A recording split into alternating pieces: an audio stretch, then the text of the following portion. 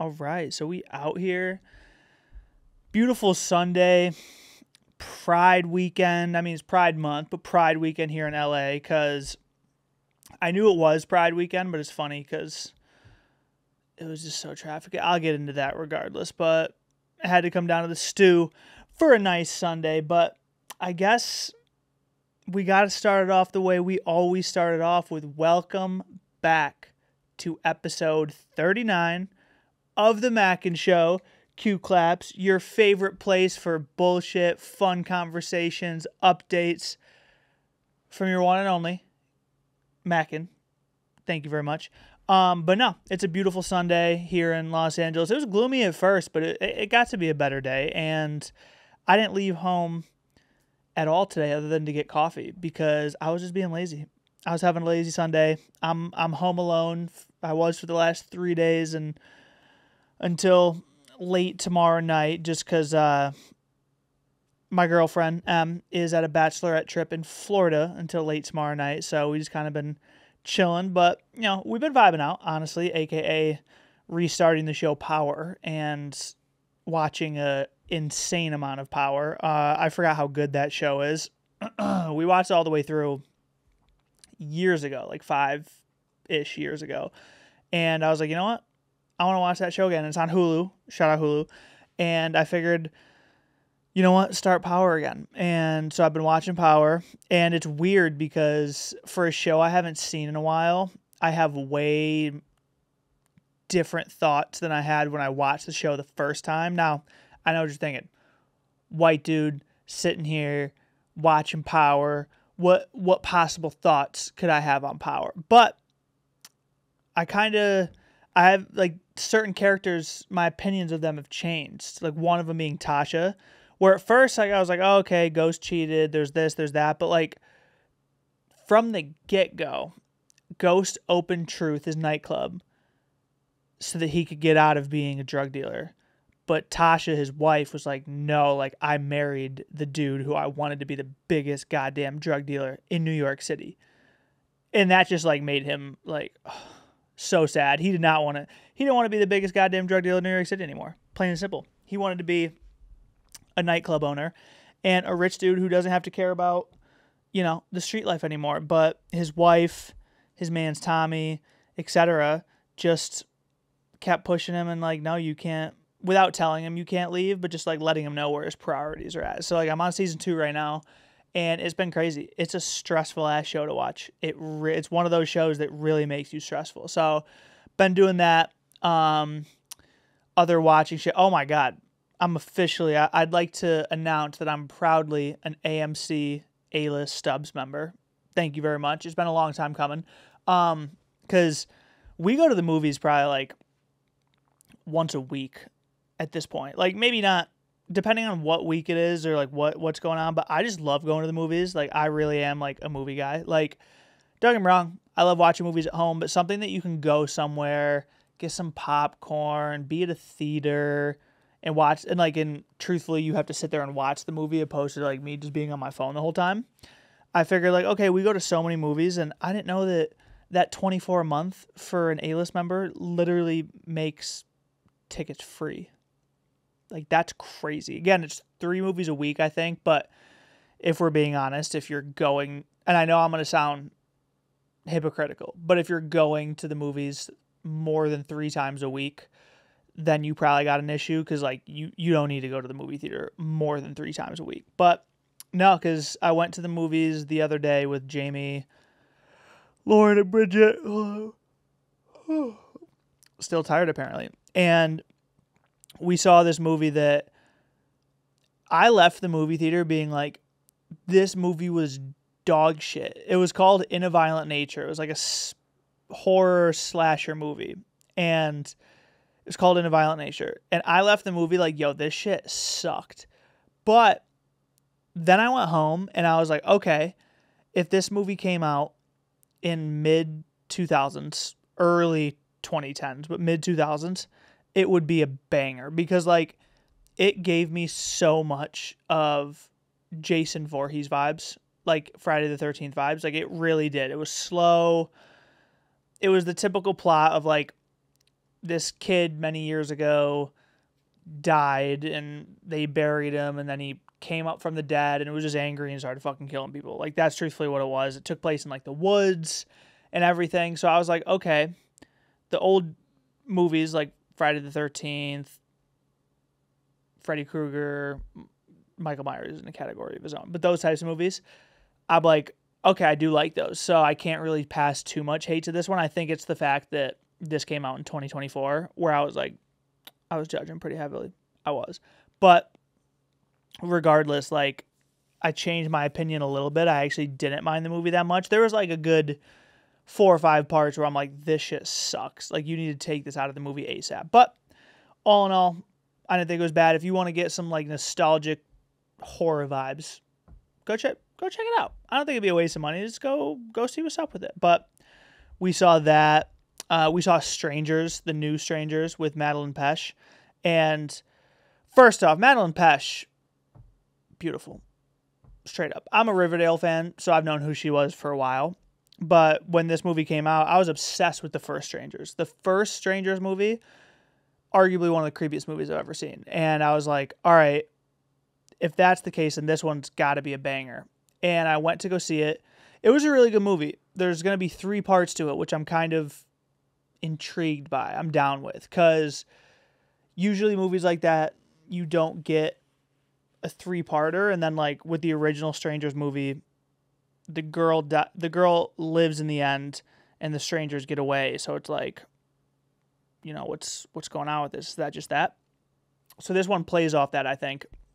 And it's going to kind of be like a cat and mouse game of like, they're just going to keep coming after her until she dies.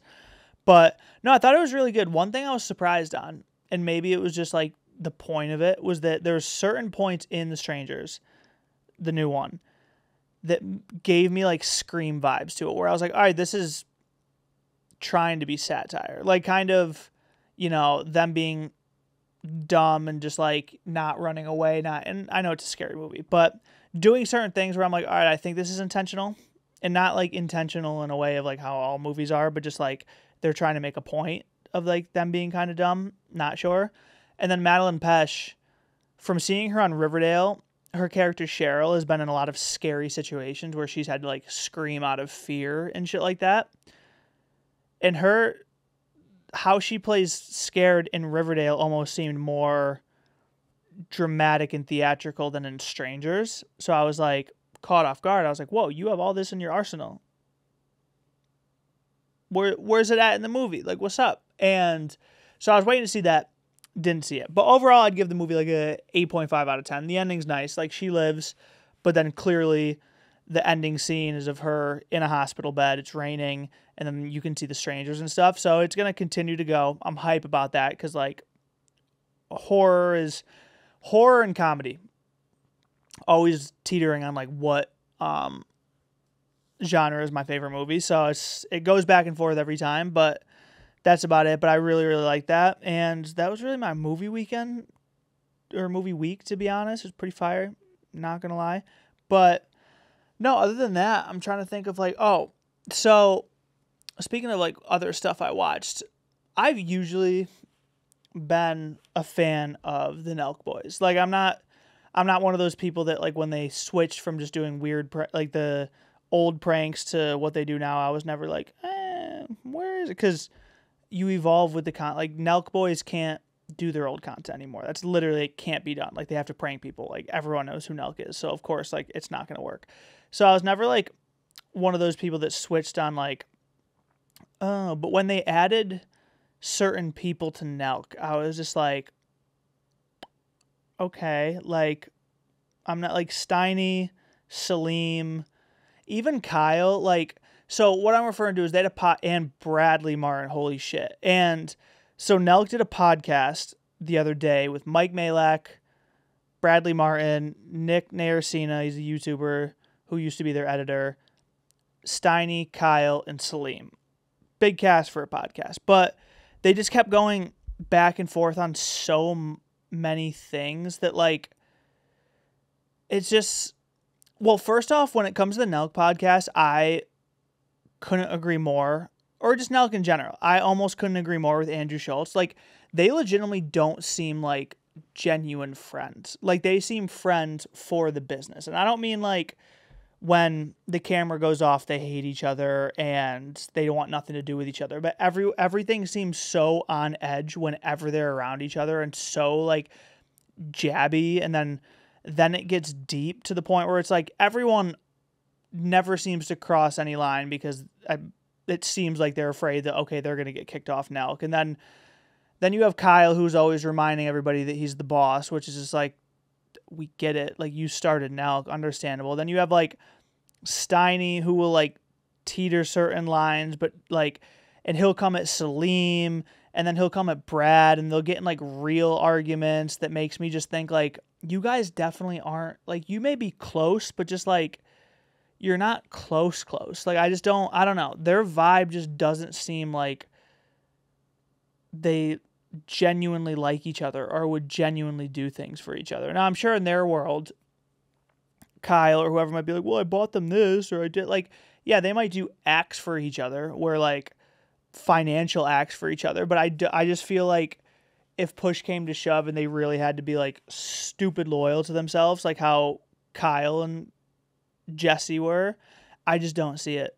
Like, I really don't. Like, the way they bicker and just like try to like almost throw each other under the bus to Kyle / just like in public in general just makes me think like, you guys aren't that close. And I don't know if it's just like they never were and it was for content that turned into a real job, not sure, but just like, that's just what it is for me. And then on top of that, some of them are the most impressionable fucking people I have ever watched, ever. Where it's just like, if somebody says something with enough confidence, some of them are like, yep, that's so true. Like, and then they get this like attitude about it, which is like, say, for instance, Nelk had on, I forget what CNN newscaster, on the other day, and they were asking about Biden and Trump.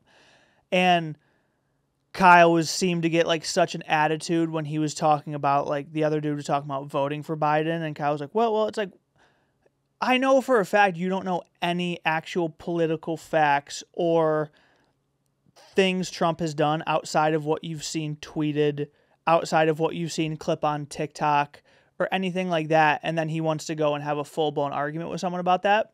Now, the reason I don't sit here and have very in-depth political arguments with people is because I'm not out there researching it all the time. Like, I'll know like a basis of shit, but just like not that much. And then going back to the Mike Majlak podcast, like, they're asking about the Logan shit and the George shit. And then you have fucking Salim, who, like, this one podcast, like, I already didn't think Salim added anything to Nelk, like, at all. But this one really solidified to me where I'm like, all right, like, you're just doing too much. Where, like, he came on the podcast drunk as shit. And he said he was drunk. And was just grilling Mike nonstop. One, about the fact that Mike talks really long and doesn't give yes or no answers. And that just shows what a fucking moron Salim is. Because it's just like, literally, there aren't that many things that are yes or no answers. Like, other than, do you want to go here? Do you want this? Do you want that? Like, how do you feel about this situation? Or who, like, what, is that a yes or no answer, Salim? Like, what the fuck? And then, again, Salim and Steiny, being as an impressionable as they fucking are, were grilling Mike about a small miniature piece of the podcast that Mike did with George. And they were like, well, you didn't have this back and blah, blah, blah. And even Brad called him out on it. They were like, Brad was like, you guys aren't fucking watching the entire thing. Like, this is literally what I'm talking about. That, like, you're only watching 10 seconds of it and then getting your opinion based on that 10 seconds. Like, I definitely think Salim's a moron. Like, for that, he definitely seems like a dude who needs 15 seconds to convince it. Steiny, same way, where, like, I don't understand, like, what point they were trying to make. Where, like, again, and I say this very confidently, there are so many social media people, and Logan said this, and I absolutely agree with it, that weaponize or pervert Christianity to get their point across about something, or to get agreements on certain situations. Where, like, Steiny and Salim were both like, oh, well, like, I don't fuck with the fact that, like, they were making fun of the religion and they were doing this and they were doing that. And, like, this is coming from people who, like, go to someone else's different culture, ruins wine tours, goes to Brazil and makes a joke out of it for a video and all this type of shit. You don't give a fuck about that. Like, obviously you don't give a fuck about what anybody feels. Like, you just for this one podcast, or just because, God forbid, you saw a TikTok or someone told, like, some Andrew Tate person told you, like, finding God's a good thing. And now you're on, like, Logan was shitting on him for his religion. First off, most of the time that Logan ever made fun of George was while George was actively trying to convince everybody that he was going to be a comedian. First off, if you're a comedian, you need to be able to take shit, jokes. And then even after that, it's just like, give it a fucking rest. So, like, why is that the one thing that's for sure off limits? You can make fun of literally every fucking thing possible, but no, that's off limits. Like, Salim and Steiny will make fun of people's that they're friends with or whoever, like, their weight, the girls they get, the money they get, culture, all this type of shit. George, you guys were coming at him for his religion. That's where I crossed the line.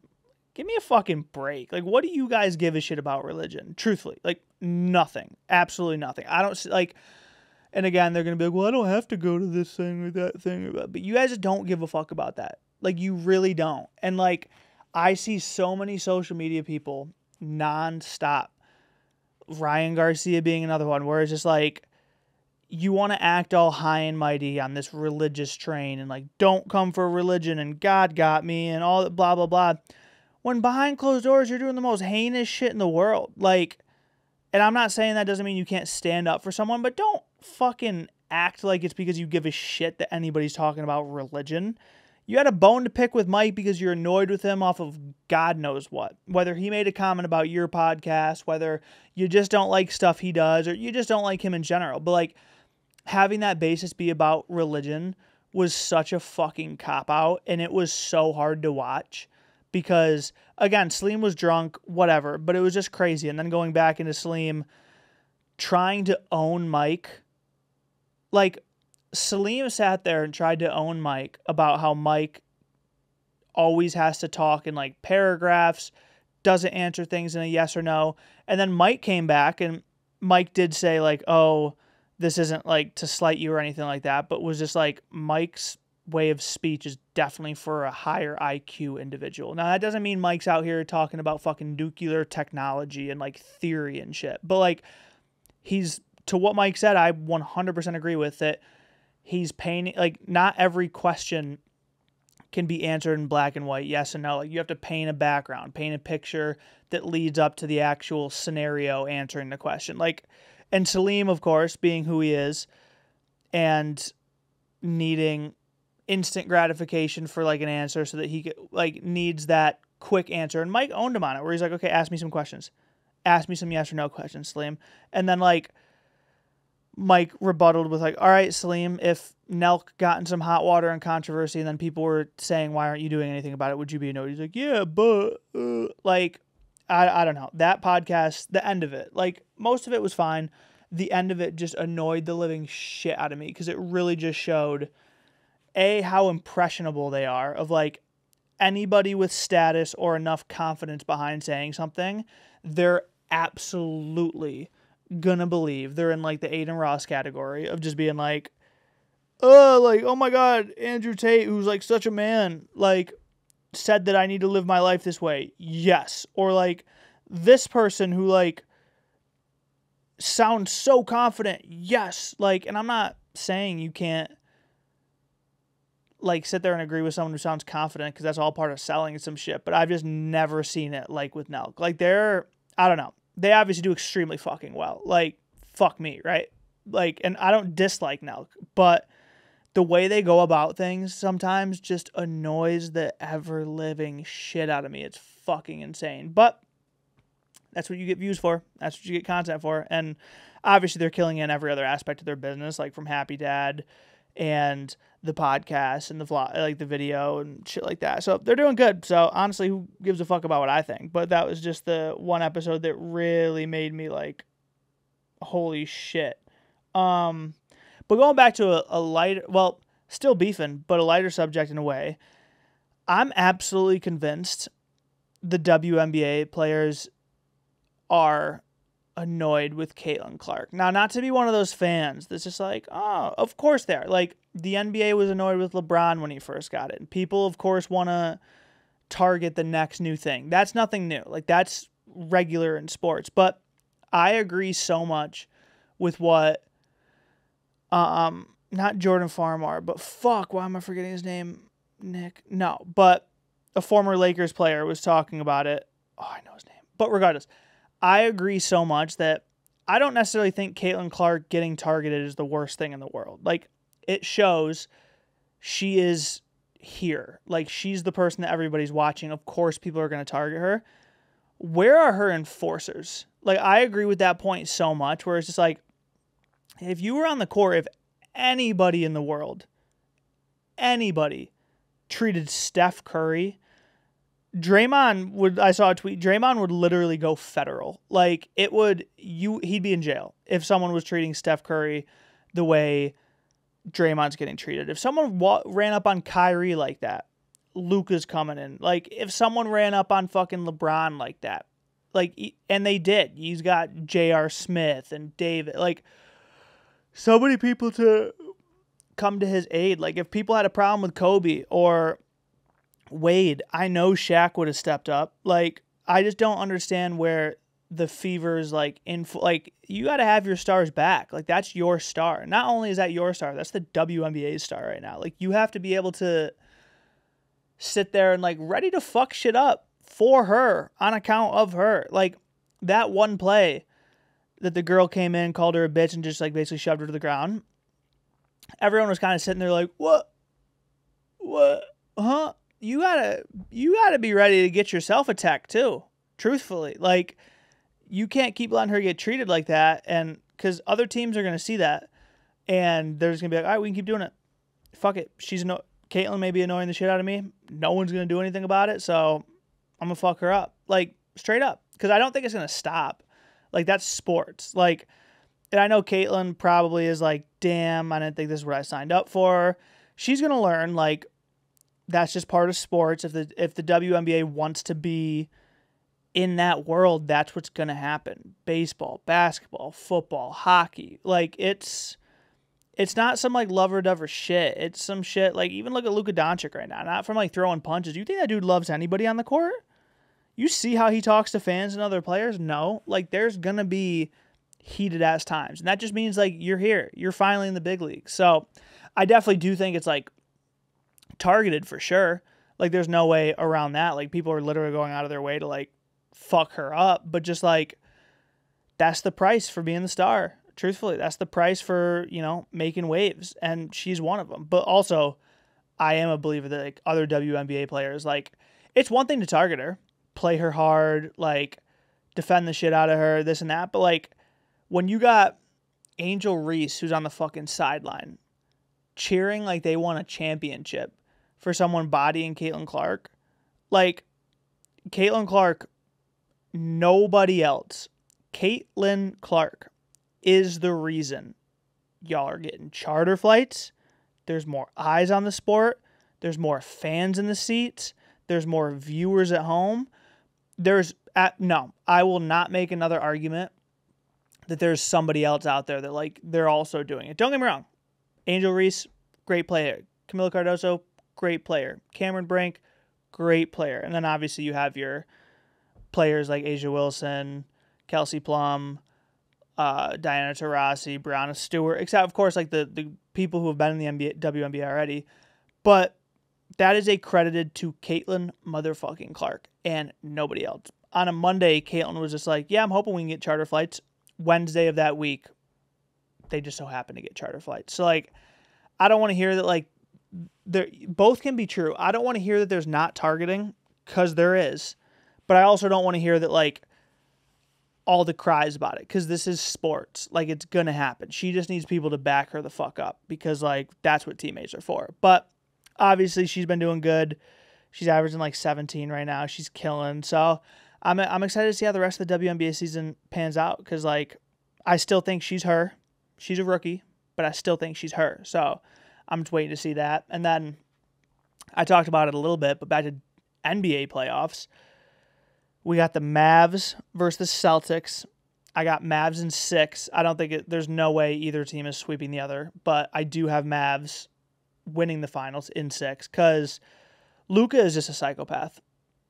Luka is the perfect psychopath for a finals and a finals MVP. On top of, I got to throw my hand up that I'm one of those people that was absolutely mean as fuck to Kyrie Irving on social media when all that stuff was going on. I was very heated.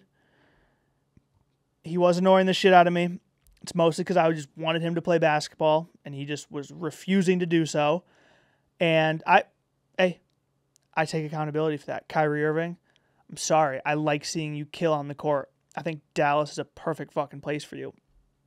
You with that psychopath right there. And I say that as a compliment because Luka Doncic is absolutely what the NBA needs right now. A dude who is just a complete crazy man on the court, going to give you basically 30 plus every night. And there's really not that much guarding him. Like, you really can't. And I don't mean that in the same sense of like Kyrie. Like, there's no guarding Kyrie because his athleticism and quickness and ball handling, etc. There's just like no doing it. Luka's just an anomaly. Just like, I don't know. He throws up a shot, it goes in. Simple as that. And I think it's going to be a very good series because obviously you got Tatum, Brown, you got Derek White. If Kristaps Porzingis plays for Boston, that changes things a little. So, no, I'm very excited for this playoffs. I do think the Mavs are going to take it in 6. That's what not only do I think that's what's going to happen, obviously I want that to happen too. Like, I want the Mavs to get another championship because seeing Kyrie get another one on a different team, Luka getting his first one, that would make me a excited individual because I'm a big Luka guy. My guy, Luka Doncic. So that's NBA talk, and I guess we'll have to see. And that game doesn't start till Thursday, I think. Thursday or Friday. One or the other. But no, we're going to have to see what the NBA Finals have in store. But I'm going to be tuning in for just about fucking all of it and see where it can go. I'm trying to think what else. Oh, it's funny because, and I'm not going to like name names, but people that I work with are friends with other higher up individuals in LA and whatnot. And I think I realized that one of my callings I think would be great at would be like being a billionaire's like one of his personal assistants or like houseboy. Where, again, without going into specifics, there's a very wealthy dude who lives in Los Angeles. He has houses on the East Coast, West Coast, down south, all this type of shit. But one of his houses just happens to be in the Hollywood Hills. And I was told that one of his personal assistants is his LA personal assistant, who obviously tends to this guy when he's in LA, and when he's not, he just tends to the house and makes sure everything there is good, which means essentially if you're working for somebody and they own, let's say, a $30 million house, and you have to be that personal assistant for the house, you know how many days a year you get to, that house is just in a way yours? That's a piece of shit way to look at it. But I just mean like this person you work for obviously is traveling all the time, isn't going to be in this location all of the time, even most of the time. And you just have to make sure stuff's good. It's clean, packages are gone. If he needs errands in LA, someone's come, whatever it may be. Other than that, you just live there. That's awesome. Like, that's really, really awesome. Now, I've house sat for my bosses before, and I loved every second of it. Loved it. Because it made me, for that week, I've been like, hell yeah, like, this is cool. This is a cool life right here. Like, waking up in this house, doing this house things. Like, it was cool. So, when I found that out, I was just like, I need to find a billionaire that needs a personal assistant. Because I got you. And obviously, they're not going to stiff you on pay because they're billionaires. And that would be fucking awesome. Like, I will be somebody's houseboy. Oh, you want me to make sure that, you know, all the shrubbery looks good and that the mail's gotten and that the house is nice and clean and lived in? Say no more. I'm your man. So I thought that was like kind of crazy. And fuck it, I'll cook myself meals there and shit too. Like it'd be a good time. I would make sure that house is spick and span, beautiful, nothing bad goes on. But it's just funny that that's like an actual thing that like people do. Like I would love to sign up for that. But going back to funny tweets, and my funny tweet of the day is that someone tweeted that I wonder if in medieval times or way back when, if anybody was wrongfully executed, like if chefs were just wrongfully executed because they just didn't know what allergies were back then. Like imagine like way back when, like, 1400s and so on, before 60, whatever, that like you create a dish for someone and they're just wildly allergic to something in that dish, and you make it for like a ruler, and just someone dies, so they just execute you. Like, I think of that type of stuff all the time, of like back in the day, like hundreds and hundreds and hundreds of years ago, of just like, maybe not even that long, but just like before crazy modern medicine, before certain concepts were understood, of just like, you could legitimately be killed. Like, going back, Kyrie Irving would probably be killed if people in the 1400s watched him play basketball. They would be like, holy shit, this guy's a witch. Like, no one's supposed to be able to move like that. Like, imagine being 6'8", you would literally be a god. Like, it's just crazy to me. Or sometimes when you think about it, like, if you lived in town A and you robbed everybody and moved to town C, 2 towns over, you'd probably be good for life and you'd just be rich. Like, imagine that. No technology, just like medieval times shit. No cars, no phones, no lights, like nothing like that. Just, I'm going to take all your stuff and I'm just going to skedaddle my ass on to like 100 miles this way. You think people are going to find out where you are, especially after time goes on, you grow, people are going to recognize you. Like, how easy it would have been to steal then. I mean, even obviously in like the 40s when they're, but I just mean like, literally, like, you couldn't move somewhere and people like be like, oh, I'm a new settler here, this is all my stuff. What are they going to contact each other on what? Parakeet being like, hey, has this person moved to your town? Like, someone from our town stole a lot of stuff. Like, they're not going to know that. They'd have to go make that journey themselves. So it's kind of crazy thinking about what it was like in the olden times, because like they just lived so obviously without resources. So it's like, what were you going to use to get things done? Like nothing. So I kind of found that funny. Also, because my For You page and Explore page on Instagram is just full of dogs right now and other fun animals. And I love it. I'm here for it. I don't want it to change. But it just makes me think all the time, either do animals have internal monologues? And if so, what are they like? Like, say, there's a TikTok trend of girls owning boy dogs, and it's just like the boy dog just sitting there like admiring the shit out of the girl, being like, I like you and you're pretty and you have a good smile and you're awesome and all this type of stuff. And I'm like, it almost seems so accurate, where I'm just like, this dead ass does seem like what the internal monologue would be in this boy dog looking at his girl owner. Or like when they have a stick, they're just like, are they actually thinking about something? Is that something like, I like this thing? I don't know what this is, but I like it. Like, obviously they respond to their name, they'll respond to food, but like, sometimes I just think that's because of repetition. I don't know if that's because they understand what the word food means, but then again, like, and then I wonder, I'm like, is barking actually like words to them, or is it just like a sense of some shit? Or like, growling and lions and tigers, like, are they understanding each other? Is it more of a feeling thing? Can they read each other's minds? Like, this is such a high thought, but I always wonder if animals have internal monologues, because if they do, I would love to know what that internal monologue is, just because, like, why not? It's a sick animal. I think it'd be dope. But no, honestly, I know this was last but not least, because this podcast knows I'm a huge Harry Potter fan. Huge Harry Potter fan. And I never think this film gets the respect it deserves, but someone tweeted clips from the third movie, Prisoner of Azkaban, talking about how, by a long shot, it was the best out of the series and so much changed then.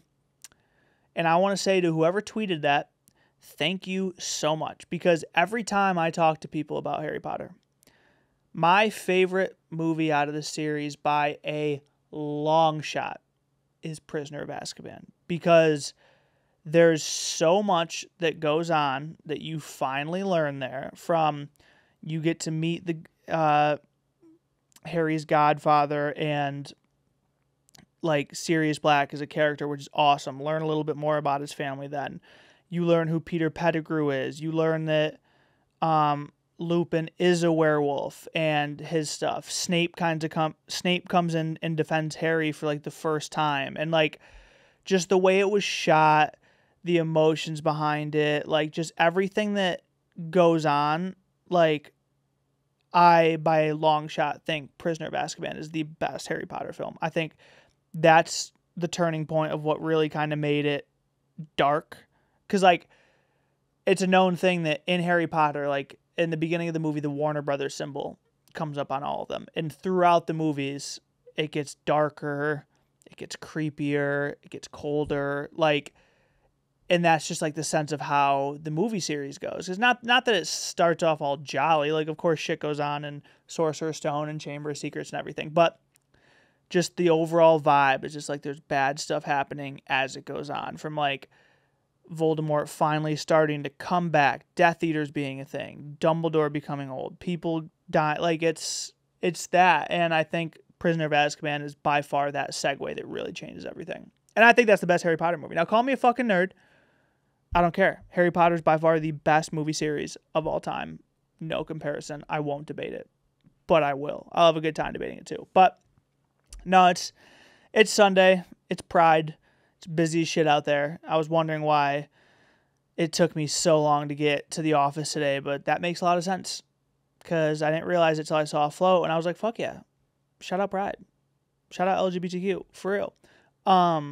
But no, that's kind of, I wanted to come in and shoot a quick little episode. I didn't really have too many updates. Wanted to just kind of like give a little bullshit. What's been going on in my life. I got some big decisions to make work-wise. Don't know how I'm going to make them, but we're going to do it. And yeah, really just chilling, to be honest, and vibing out. I'm going to go get some Chipotle after this because a lot of people have been talking shit about Chipotle lately. I'm not saying they're wrong, but it just still hits for me. So obviously big Chipotle guy. And yeah, that's going to be my Sunday. It's got a lot to figure out work/life-wise. So we're going to go do that. We're going to still do the podcast regardless. But honestly, until next time, I appreciate, obviously, whoever watches even a couple seconds of this and hears me spew some bullshit. I promise we're going to get guests. I'm going to try to get it more structured. I'm in the mix of wanting to find a co-host to bullshit back and forth with me. And yeah, I've loved every second of doing it. We're on episode 39. Don't plan on stopping anytime soon. So until next time, peace.